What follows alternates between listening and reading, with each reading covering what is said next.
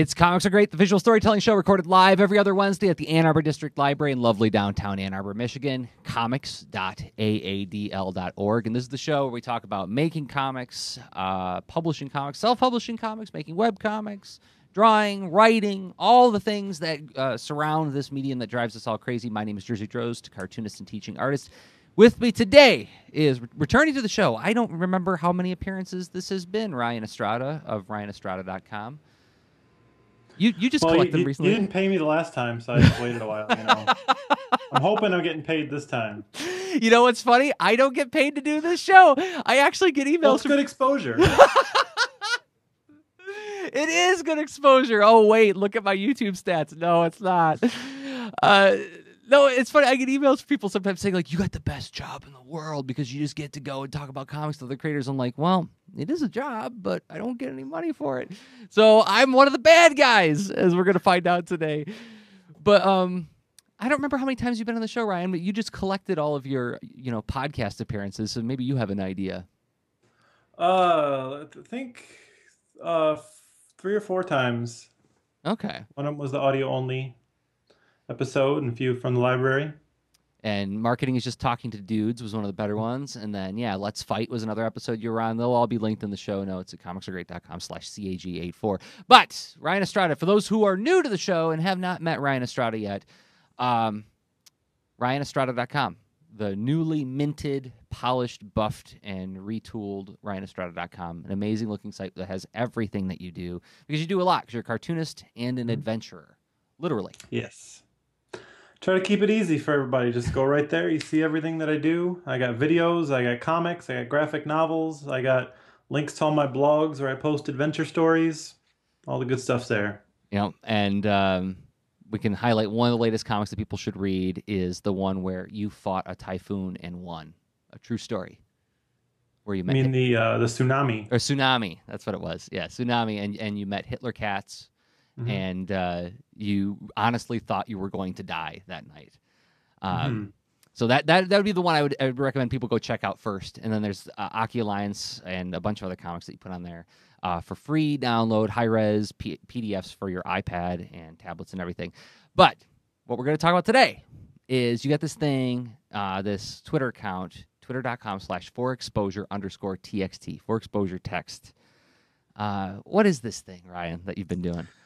For Exposure Text is a Twitter account where I go around to all of the message boards and all these places where people are looking for artists to work for them. And 99.9% of them are looking for artists to work for them for no money whatsoever for the exposure. And reading through them, I realized that there's some really, really hilarious quotes. And I mean, I'm posting so much about this idea. It sounds like I'm like some lawyer advocating for artists' rights, but really I just think these people are really, really funny. The way they have no concept of how ridiculous they sound and how much they're trying to take advantage of people. And so I take the funniest 140 character bits and for longer ones, we sometimes do dramatic readings and just kind of show people the type of people that are trying to take advantage of you and what to avoid. This is such a Ryan Estrada thing to do, is that it turns into this great movement. And it got a lot of uptake and followers like right away. Like you struck a chord with cartoonists everywhere when you did this thing. So it's like, oh, Ryan's out there fighting the good fight. But I love that it just starts out with, these guys are really funny. They need to be lampooned. What I find really weird is, like, the reason I wanted to start a new project like this is that, the things I work on are like long graphic novels, and I don't have a lot to update. And I wanted a new project because I used to fill my time with doing commissions, but now that I'm doing my own book full time, I wanted something to kind of keep updates coming and keep me busy. And the reason that I quit doing commissions is I couldn't stand reading emails like this. And now as soon as I need something to fill my time, I fill it with doing nothing but reading messages like this. But now that I'm not the one that has to answer them, they're hilarious. When I have to type a response, they're not funny at all. But now I can just enjoy it. And I actually get upset when I read a really funny one that I see we're willing to pay. I'm like, oh, that's so good. Now I can't quote it. I've got a highlight reel of some of the better ones that you posted recently. I will and can take some criticism, but it is not the artist's job to be my editor. Just draw. Here's another one. Actually, scratch that. We're not willing to pay anymore. We're here to help ourselves and fellow artists. We want to do art for art's sake. And here's my number one pick. Trade massage for website. I need full service and ongoing support. I need it running now. Please no calls from those who want remuneration. Yeah, some of my favorites I have, you will not be paid. Work is done for free. This project is likely to take 2 to 3 years, so be mentally prepared to put yourself down for that. Or if minor compensation is required, we can talk over a Kickstarter to keep your face full of cake or whatever it is you need so bad. I mean, there's tons. There's guys that can't pay you because they're saving up for a trip to Japan, talking about how you'll go down in history as the designer of their logo. One of my favorite ones is one where they're looking for third world artists since they can't pay anyone, and it might as well be from a third world country. Oh, wow. And the most legendary one is, this is a terrible economy, and wallet vampires like you make projects more attainable than usual. Wallet vampires. Speaking of wallet vampires, we've got a 15-second clip that I want to play, and it's from a 7-minute video from one of the interpretive readings. Okay, everybody can see Ryan right now. We can see that he is a clean-cut, well-spoken, he's a good-looking guy. But you do such a magnificent job of inhabiting the character of the people who you're doing the interpretive readings of. And I'm wondering if Matt or Tom can pull up that clip. We'll just sit mum for 15 seconds. Ryan, you won't see the video, but everybody else will. To understand, but maybe it is, or maybe you guys honestly don't know when you're trying to tear down someone's hard work by making it seem like nothing.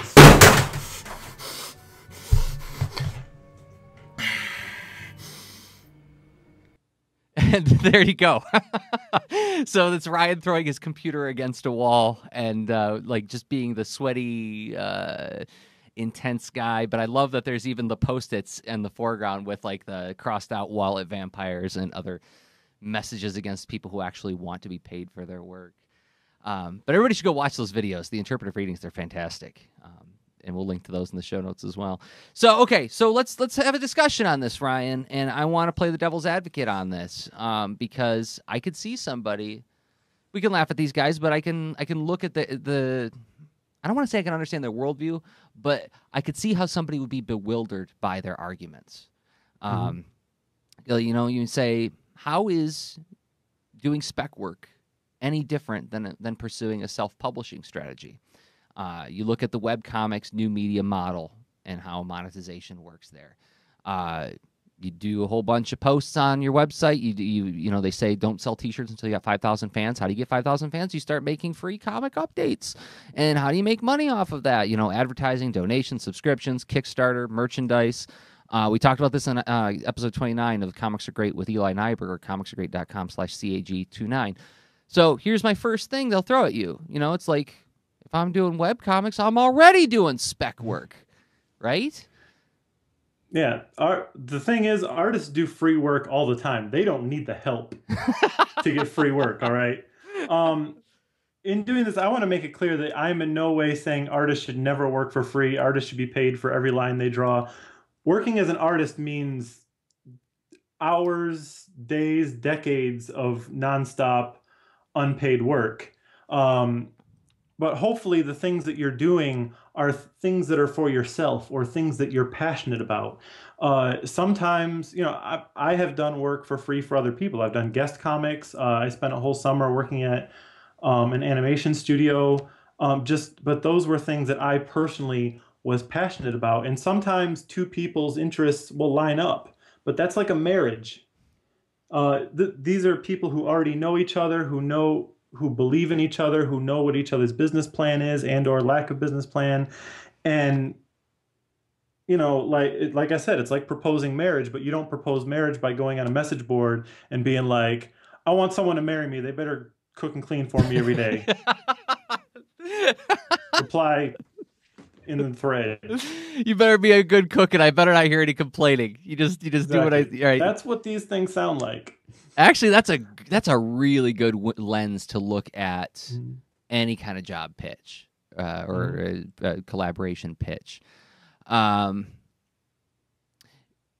I want to get at, well, maybe we should just go through the excuses that you wrote down, because I had a bunch of notes here, but you sent this terrific list of excuses and then redefinitions. Yeah, there's like 10 kinds of tweets that I have, like, and they just repeat the same. There's a lot that I don't even quote anymore because every ad sound. I'm like, did I read this before? No, they just typed the exact same thing. And so, yeah, if you want to play the devil's advocate and give me some of these excuses. So, okay, I got this killer idea, and nobody's ever done it before. It hits on a lot of the hot things in the zeitgeist right now. It's bound to be made into a movie with Russell Crowe. It really, I think it's got a ton of potential, and I'm really behind it, and it's going to be a big thing. I don't have any money to pay you, Ryan, but I'll tell you what, when this thing hits big and it says art by Ryan Estrada, huge amount of exposure. Get in on this train. Yeah, sure, it's going to be huge, but like, how many $100 million movies bombed this year? These are movies that have an entire group of people who are paid millions to just figure out what's going to be the next big thing. And how many times have they failed miserably this year? And what makes you think that you know what's going to be the best big thing? You can't decide that. The audience decides that. And even if it does become big, how many times have you seen a name in the credits and then gone home and Googled it?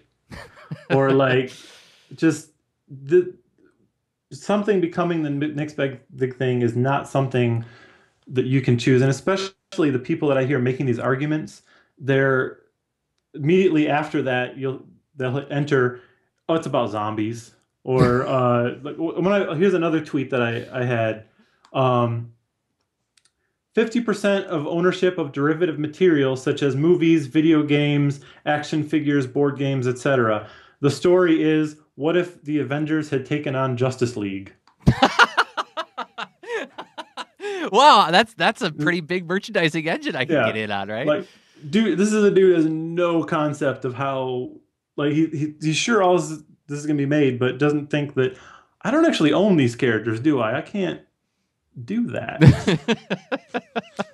You put together, we'll have to link to this in the show notes. You put together like a pie chart of the different categories for exposure _ text tweets, like what categories of stories they're writing. And what was one of the biggest ones? It was with zombies, wasn't it? Zombies with a twist. Superheroes with a twist.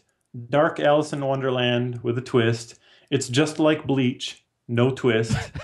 One I didn't put in there that I've noticed a lot since then is R-rated Pokemon comics. A lot of those. And then what was the last one? I forget. There was one more. But what was the twist? The twist was it's dark. It's dark. It's a dark version of a thing that everybody's familiar with. That's a pretty good twist. But you know, your name's in a credit. Now you've got a resume piece, at least, right? You can go to a bigger company that pays and say, hey, I did work on this thing. So even if it's not exposure, at least it's a credit. Yeah? It's a credit advertising that you worked for free and that other people should expect you to do the same. And like I said, even if it's the viewers seeing your name, you know, how can you name anyone that designed a logo? Right. Yeah, that's what I think about. Because like I stick around for the credits sometimes for categories that I care about, but then again, we're talking about passion. But I think of that Harlan Ellison pay the writer video that gets passed around whenever this topic comes up, and I just posted it today on my feeds, and I'll link to it in the show notes as well. Okay. But one of the things he said is like, when have you ever seen the credits like, oh, that guy said some smart stuff, or he designed a really cool thing. I wonder if he's written anything. I should go to the store and buy the thing that he wrote. Yeah. Yeah, as someone who always watches as someone who had my wife trying to drag me out of the theater like 2 hours ago because I was watching the credits, I can tell you nobody watches the credits. Everybody thinks I'm a weirdo because I watch I have like the entire cleaning staff sitting there looking at their watches, giving me dirty looks. Like, people don't watch the credits unless they're me. Well, yeah, unless you're a fellow creative nerd who actually cares about that kind of stuff. But yeah, most people aren't going like, oh, you know, thank God that guy did the Foley work in this film, right? Okay, well, here's the other problem, Ryan. you have a sense of empathy. You care about your fellow man. I'm Poe. I do not have a ton of money to be throwing around. So, just like you, I'm not making any money on this. This is a passion project. So if I don't make money, why should you make money on this thing? Don't be selfish. Yeah, what a lot of people say is that they're trying to say it's just a hobby. Why should I pay for a hobby? As if no one has ever paid for a hobby in their entire life. That's why hobby shops are all, you can just walk in and take whatever you want. And why a rich guy can go and be like, what do you mean I got to pay for a yacht? I'm not making any money off of it. It's just a hobby. I like driving yachts around. So gimme. Yeah. Right.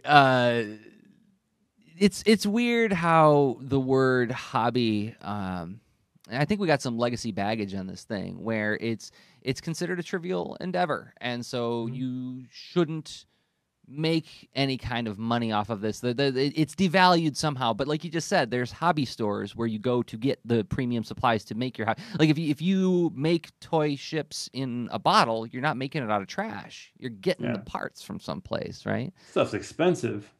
Yeah, actually, yeah, it is.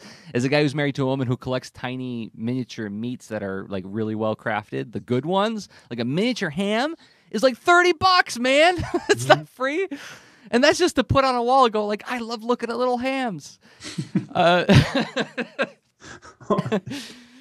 I've got a cool wife. But okay, here's another thing, Ryan. Look, I've spent 5 years writing this manuscript. I have busted my back on this thing, and it's going to be a lot of work as we work for the next 2 years on this project that makes no money. I'm working too, so it's not like I'm asking you just to do everything for me. Yeah, this one comes up because a lot of the people quoted on the site happen to be writers, and that's because, first of all, that happens to be who it goes to a lot of these forums is people who've written a comic and want someone to make it. And secondly, because they're the funniest people to quote because they're writers. So their mind goes in weird places when they're writing. They go off on tangents and talk about cake instead of the project. But, I wrote a whole post about this because a lot of people thought I was insulting comic writers. But the fact that people are comic writers has nothing to do with the project. It's, the fact that you wrote it isn't your get out of paying the artist free card. It's, the reason you're contacting me isn't because you're the writer. It's because you're the producer of the project. You're the one that is trying to make this project exist. Instead of choosing to submit it to someone, try and sell it to someone, write it out as a short story or a novel, you've chosen to make this into a comic book, and you need someone else to do that for you. So, like I said, it's not your get out of paying for it free card. No one owes you that way that you want your work presented. It is. This is one of the more, I think, sinister twists on the whole idea of trying to devalue somebody else's work by saying, like, look, I'm working too and I'm devaluing it. What's your problem? Mm-hmm. Right? We're all working hard here. Quit your complaining. Quit trying to be, look at Mr. High and Mighty who thinks that he's worth money. Who do hey, Prince Albert DeCan, how come you're being so highfalutin about this? That is such a great way to make a young and insecure person feel rotten about putting value on their work, right? And not that the writers that are doing this are trying to do that. There's some other people. There are some people who you can tell are specifically trying to make people feel that way. But most of the people just have a story they want to tell. And they, these days it's very hard to sell a story to like Marvel isn't taking pitches, they have their own stuff. They have their own writers. It's very hard to find a place to sell a comic script, and it's hard to figure out what to do with it. But it takes a writer just as much work to get their name out there and make people want to read their stuff as it does an artist. Okay, going back to what you just said about it's hard to pitch. Okay, Ryan, let's go back to my dream project here about zombies with a dark twist with Alice in Wonderland, and Bleach characters show up. I can get this put in front of editors And, real Marvel editors are going to see your work when they look at this pitch. And I'll be out there fighting for this thing. I'm going to go to every convention in the country, and I'm going to talk with everybody to get this seen by them. So, come on, get in on this thing. There's a website that I recommend everyone go to. It's an article called "The Submission Guidelines for Every Comic and Manga Publisher in the Universe." You can Google it, but it's at optimumwound.com. And that's all you need. You can do that yourself. You don't need some middleman that usually... Now, one of the most popular things we've quoted was actually a guy that worked at Marvel and knew Marvel editors. But most of the people who say that, like, they're like, yeah, I'll just send it to Marvel. As I said, Marvel does not take pitches. And if you think you're going to send it to them, that means you have done no research whatsoever on the industry at all.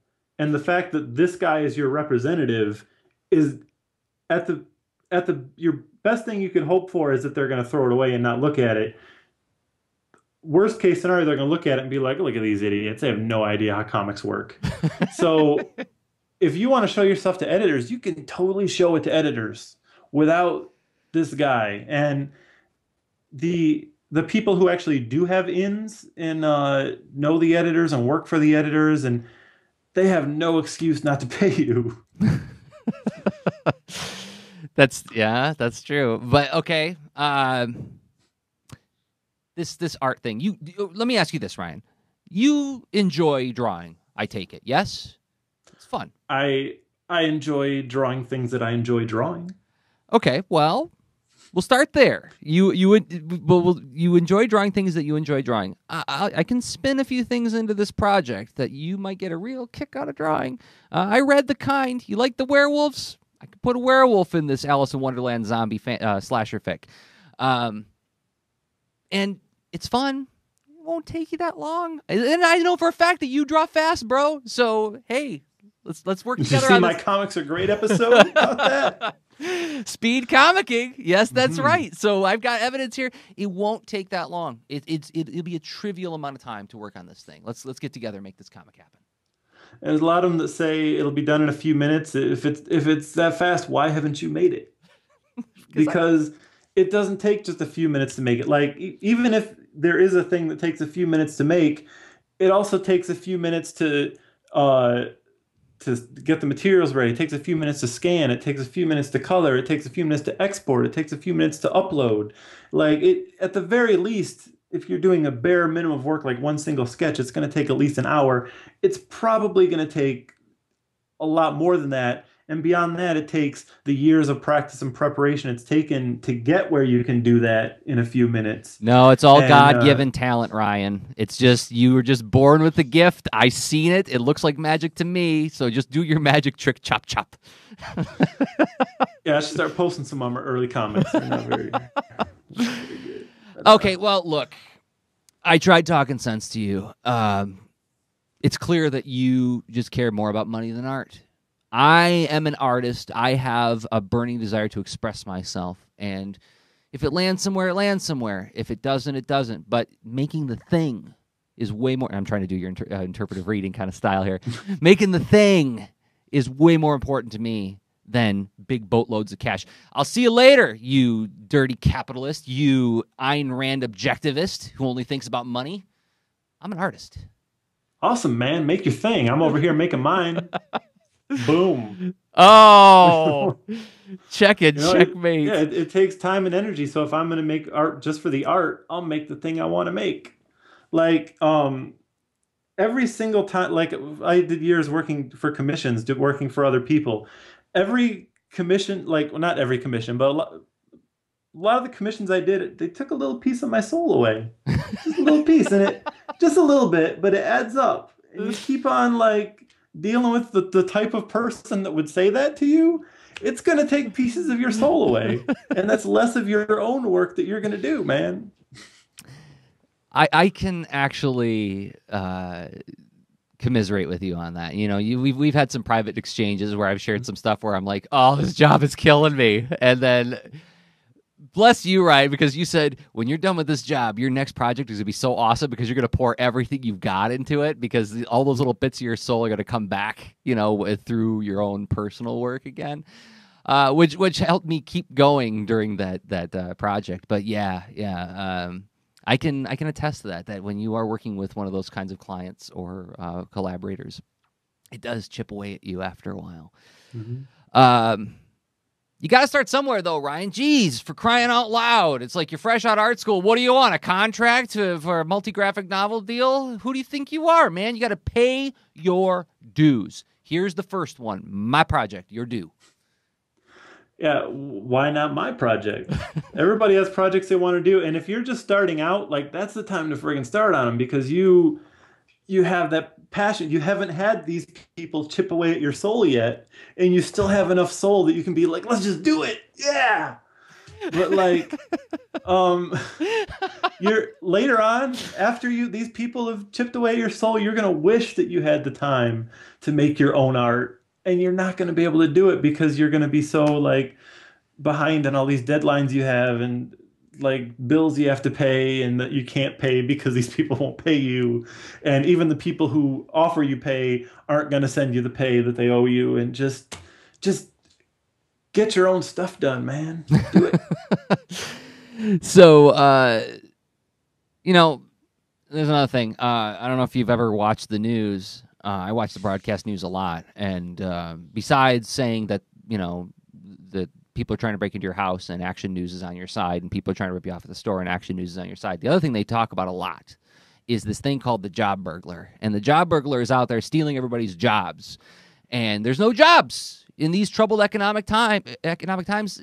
Nobody's making any money. 88% of America is unemployed. Why? I can't. Troubled times, I can't pay you. You understand how it is, right? No monies anywhere. Economy.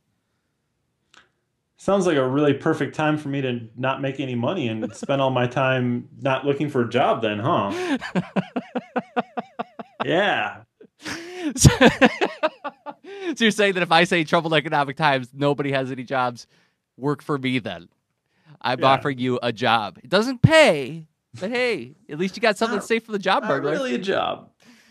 That's an interesting point. I want to double back on something because while I was doing the show prep for this, something came across my Twitter feed from Aaron Diaz of Dresden Kodak. Dresden Kodak on the Twitters. He said, "Artists, charging for your work does not lessen your art. The culture of doing it for the sake of art was explicitly created to exploit you." You think it was really explicitly created to exploit people? I wonder if it was. It's an interesting combative statement that gets us fired up, but yeah.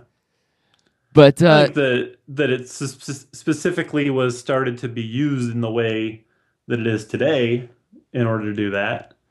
But there's always been the Bill Watterson type that wants to separate money as much from it as possible. Can we talk about that for a second? Because that's something I put in my notes too. There was that Zen pencils thing that we got passed around like crazy on the internet, and it really ticked some people off.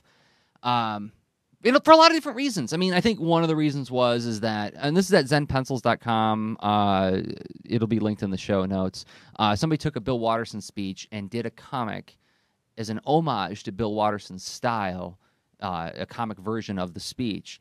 And I think some people were angry because, if you don't know any better, you'd think Bill Watterson drew it. So it's kind of like associating oneself with Bill Watterson in a way that's a little weird.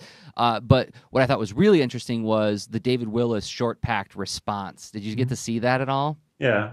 Yeah, and I got to pull it up because what he responded to, the speech was about, don't sell out, do the art that pleases you, and if that means, I hope I'm summarizing this properly, if that means taking a job that's less demanding in order to have the time and energy to work on the art that you're passionate about, so be it. Getting up the corporate ladder if at the expense of your art isn't the path to take. And it shows the guy quitting his corporate ad design job to be a stay-at-home dad while his wife goes out and makes the money. Then David Willis does this comic where it says, "Money is evil and art is pure." And so getting paid to do art from a company that a boss or anything like that makes you history's greatest monster. And he was clearly responding to the message that, you Yeah. know, suggesting that somehow getting paid for your art is a dirty thing. And this is an interesting thing that comes around and around and around. It's like, why do you think artists are so skittish about associating value with their art? Because artists are all awkward. I don't know. They're just like they're a lot of people just kind of feel guilty about the fact that, like, the people that are successful, like, I think, kind of feel guilty about the fact that they get to do what they love, and but they forget the years of hard work and toil they put into doing things they don't love to get to the point where they could do things that they love. You know, I don't know. Yeah, there's and this is again going back to Eli Nyberger, something he said on one of the shows I did. I think it was on the Kids Comics Revolution. Is that there's an old what do I want to say? There's this old idea that persists today that you're not learning if you're enjoying it. If you're having fun, there's no learning involved in this experience. And so too, it's like when people say, well, is this work or play? There's this binary thing that somehow came about in the 20th century where you work and you hate it, but you do it because you got to do it, and then you play when you're at home, and it's trivial and it means nothing to anybody except you, which also has some kind of like denigrating quality to it, right? Well, one of the things about making art, though, is that enjoying it is actually hard work. Like, you get in things where, like, you've been working on something for a long time and you're not feeling it, and because of that, the art isn't going well, and you actually have to stop and think, I have to start enjoying this more. And like I said, it's hard work to get to that point. It's not easy. This is another reason that I get really edgy about the word talent. I know talent is a thing, and I know that an innate ability to do something helps. But whenever somebody sees me do what I do, like people see me sketching at a convention or something, and they'll be like, oh, you're so talented, as if I just came fully formed into this thing, and never minding like the years and years of toil. Not that they necessarily need to see that, you know. It's like going back to the Chuck Jones thing. It's like it should be, what, 90% blood and tears and 5%, or no, 90, I don't know. He worked out some percentage of like the blood, sweat, and tears and the love, and he said, but the audience should only see the love, right? I get that, but the talent thing, I think, also misdirects us from the fact that this is torture sometimes. It is a lot of hard work, especially when you're trying to do something that means something to you. Okay, let's double back and let's close on the redefinitions that you came up with. So, exposure. I said the word exposure. You should get excited. What does that mean?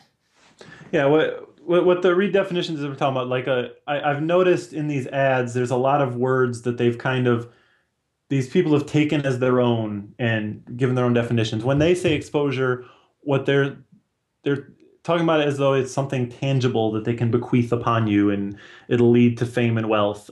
When in actuality, first of all, as I said, when you expose yourself, you're only exposing yourself as someone who works for free, and anyone who wants to give you work based on that project alone will expect you to work for free as well. And finally, they can't give you the exposure. Only the audience can do that. It's their decision if they're going to notice and or care who made the thing. And the way it's presented and sold by the person is kind of what rides on who sees it and can make that decision.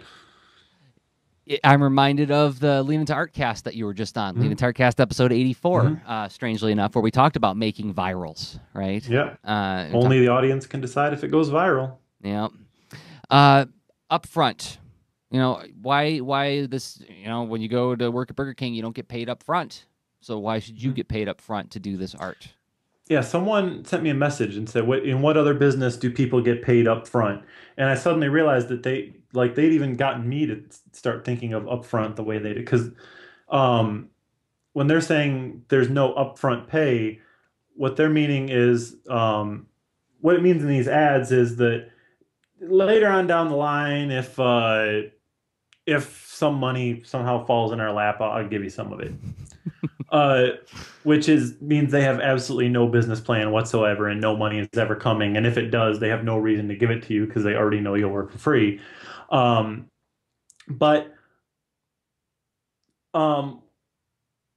if you have, Yeah, like in other businesses, people don't get paid before they do the work, but they do know that they will be paid.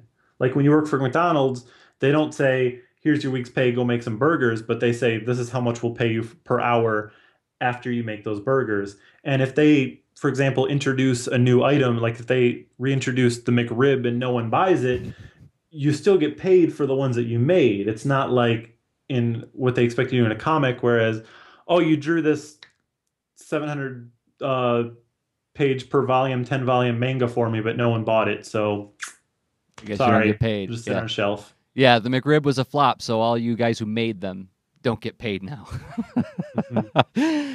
Okay, well, I'm DIY. Don't you want to be part of the DIY movement? Make magazine, Maker Faire. Hey. I see DIY on so many ads, and I can't figure out what they think it means, because the three word, like the letters are there. It stands for do it yourself. So why am I involved in this DIY movement here? I don't understand why you need me if you're doing it yourself. They're being charmingly ironic. I'm DIY, so you do it for me. Yeah. Well, okay, consider it an internship. Interns, you bring them in, they do the work for you, and they don't get paid. Why should you get paid? Yeah, there's a lot of arguments already in law, people trying to pass laws about internships to begin with, in that people are abusing the word internship and making their interns do work that they should be paid for, and that's technically illegal. But in a lot of these ads, it seems like they're just people who have heard the word intern and maybe saw movies that have interns in them, and they're like, well, shoot, bro, why don't you be my intern? I need an intern to design my logo. Like, that's not what an internship is. An internship is a thing set up through a school, and I go through certain times instead of going to a classroom, and you teach me things, and I watch how you work, and I learn how the ins and outs of business are. But I see ads that are like, we need an intern. We have no time for beginners. You better be a professional. What? Yeah. What? That's not... Maybe use a dictionary on that one. Exactly. Yeah. Like when my interns graduate school, and I do take on interns when they're in school, and then the moment they graduate, if they want to stick around and keep doing stuff for me, they become a production assistant, and then we negotiate pay. And now you're a paid production assistant, no longer an intern, but for the very reasons you just described. And there should be something where I'm teaching you something through our work relationship, rather than I'm bringing in an intern, draw this 50-page graphic novel for me. And I'll just tell you when you're doing it wrong. That's a learning experience, I guess. There you go. Hey, everybody. We had a software malfunction, and Matt is feverishly and heroically working to get all of the plugs back where they go. Okay. All right, here we go. Take two. So, Lunch Lady, of course, is a perfect school book with the heroine lunch lady who always finds evil criminal people infiltrating the schools. The villains are always characters who kids might encounter at the school, too, right? Exactly. Yeah, this one's about a visiting author who has a history at the school and a certain vendetta that he's returned for this particular visit. So this one's a lot of fun. And, of course, I brought along Mal and Chad, Belly Flop. Stephen McCraney. Yep. And this is all about a school talent show, and how Mal isn't exactly enthused about doing a stupid talent show until he decides that maybe he needs to impress the other students and kind of get their approval. And so he goes ahead and conjures up a rather interesting showpiece, but in the background is the storyline that begins the book, where he has created a weather cube that can do rather interesting things. We should say, yes, he is a mad scientist, 8-year-old. Yeah. So a genius. So anytime he gets involved in like regular school events, like a talent show or like I don't know, a field trip, it's always going to get crazy because he does these mad scientist stuff. And the great thing about it is Chad, his dog, is just the most awesome, pull him out at the last minute kind of guy. And the last one really isn't school-based, but it makes me think of when I was a kid. It's called Tales of the Brothers 3, Mustaches, Monsters, and Other Hairy Situations. This is kind of taking me back to my childhood of watching My Three Sons. And these three brothers, there's Keith, who's the oldest. He's the mature one that wears a shirt, tie, and sweater vest all the time and thinks the others are kind of nerdy. But then there's Wayne, and Wayne is constantly conjuring up all sorts of evil, or not evil, sometimes they are, but fantastical adventures. And then there's Dougie, the littlest brother, who sometimes gets pulled into the shenanigans of the other two. These are wonderful little vignettes. I just laugh every time I flip through and read it. And we had Joshua come to Kids Read Comics, and yep, I got to meet at least one brother and dad and mom. Oh, cool. Who are also part of the whole comic strip. So Josh was awesome. Yeah, that's a good book. People can check it out. We'll link to it in the show notes. You mentioned My Three Sons. I'm going to ask you a squishy question. Greg Schiegel of the Stuff Said Show is in the chat. Stuff Said Show, by the way, everybody should watch it or listen to it. It's a great podcast. StuffSaidShow.com. And he said he always likes it when I ask the squishy question. So here it is. My Three Sons. William Frawley or William Demarest as Uncle Charlie? I guess I thought it was Demarest, but boy, oh boy, you're really asking the brain to go back a few decades. Was it Frawley? Do we know? Yeah, from I Love Lucy. Yeah. Fred Mertz. Yeah, he started out as the uncle on the show, and then later on, William Demarest took it over. Okay, so I was too young when Frawley was on. I was an infant. I wouldn't have remembered. Oh, see, I watch it all on YouTube, so it's not an age thing for me. But anyway, okay, Ryan, we can talk about your book recommendations. All right. Well, the first one I have, this just came in the mail today, is Nothing is Forgotten by Ryan Andrews. Ooh. This is finally printed from his Kickstarter, and it's fitting to talk about this, seeing as we just heard that Miyazaki is retiring. And this dude is the next Miyazaki. His work is very, just outstanding work, and especially the attention to detail and care, that he puts in his work. Just in designing this book, the flaps are amazing. Look at all the detail and the trees and everything, and the copyright page is amazing. Look at the little copy. Oh my gosh! Information going under his little umbrella, and it's just. This book is just a series of short stories that he's done over the years. Just amazingly beautiful art. Some of them are wordless and silent. Some of them have dialogue. Just a lot of different really cool stories and just beautiful artwork. Yeah. Nothing is Forgotten by Ryan Andrews. This is an older book that I just happened to pick up at a used bookstore called Korea Unmasked. And this is one of the few books of this guy's that have been translated into English. It's part of a series that he did, one of every country. He's done about 10 countries so far, I think. And it's just kind of understanding comics, but about countries. And like I said, this one's about Korea, and it kind of talks about the differences between Korea and Japan and China. But in a way that even if you're not going to Korea, basically it's a book about how cultures develop. Because there's a whole chapter on the differences in the length of chopsticks between China, Korea, and Japan. And you'd be like, why would I care about that? And he goes on to explain why they're those different lengths. And it describes their entire history and why the people are the way they are. Wow. And his name is Wonbok Ri, or Iwan Bok.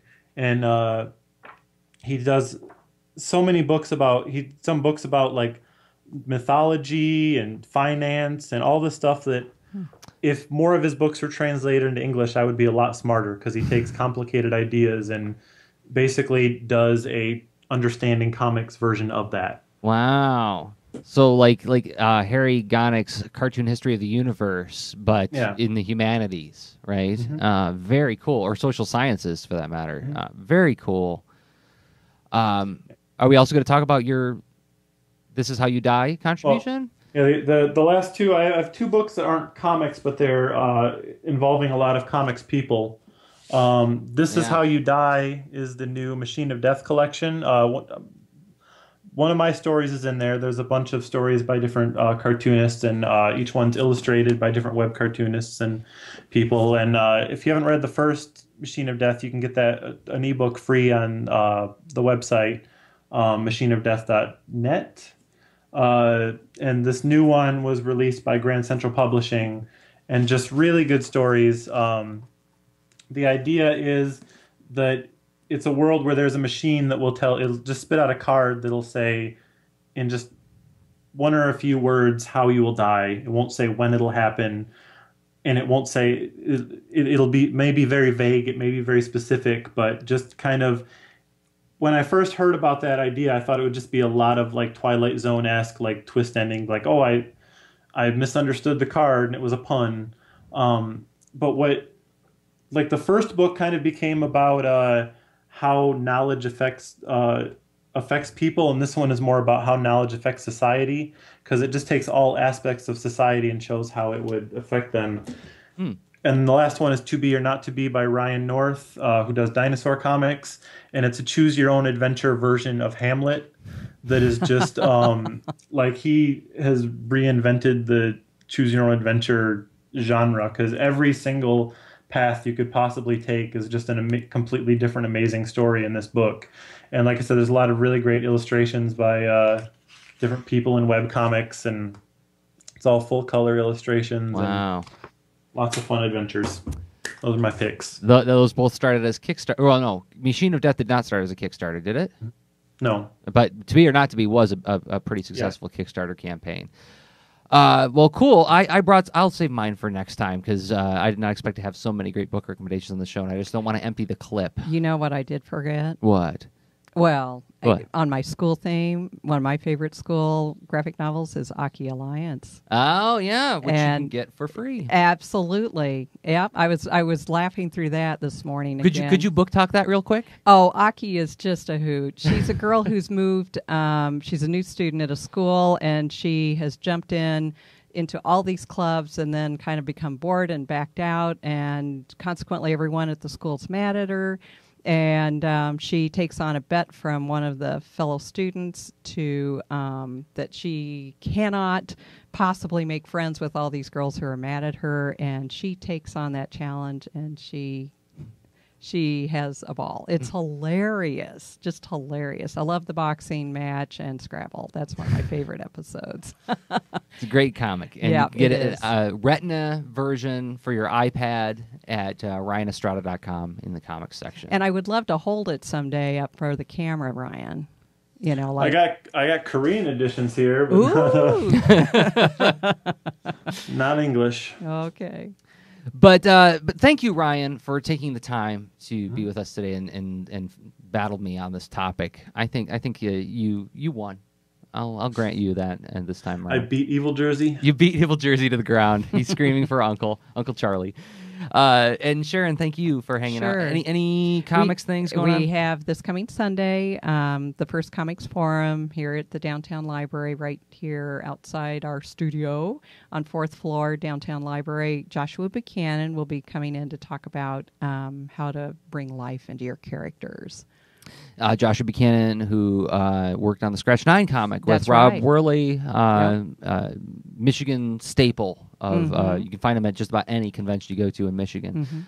Great guy. It'll be good. It'll be a good event, and that's the first Sunday of the month, 1 to 3 p.m., 4th floor at the Right. downtown Ann Arbor District Library. You can go to comics.aadl.org to find out more. Okay, cool. Ryan, anything else that you wanted to promote while you're here? Anything people should check out? RyanEstrada.com. Just ryanestrada.com. Everybody should look at that website, because that is the perfect landing page to. I got to rip off a lot of those ideas there, so that I can just say comicsaregreat.com, and then you get one window with everything you need to know about me. And then also check out leanintoart.com with Ryan's appearance on there where we talked about making a viral, because that was a really good discussion too. So, okay, well, thank you, Sharon. Thank you, Ryan. Thanks to the guys at the control room for putting this show together every couple weeks. It's not easy. It is not easy, especially when the cords burst and water gets all over the tanks, and it's like a bad episode of the original Star Trek series. And thanks everybody watching live. This show will be archived at comicsaregreat.com/CAG84. If you enjoyed it, a way you could, here's a free thing I will ask for that costs you nothing and takes very little time. This really does. You could go to iTunes, give a star review. You could give a thumbs up on the YouTube video. You could subscribe to the YouTube channel, or you could tell a friend. comicsaregreat.com is a fun thing to look at. So until next time, everybody, I have been Jersey Drozd of comicsaregreat.com and Jersey on Twitter, Jersey Drozd on Google+. Okay, bye.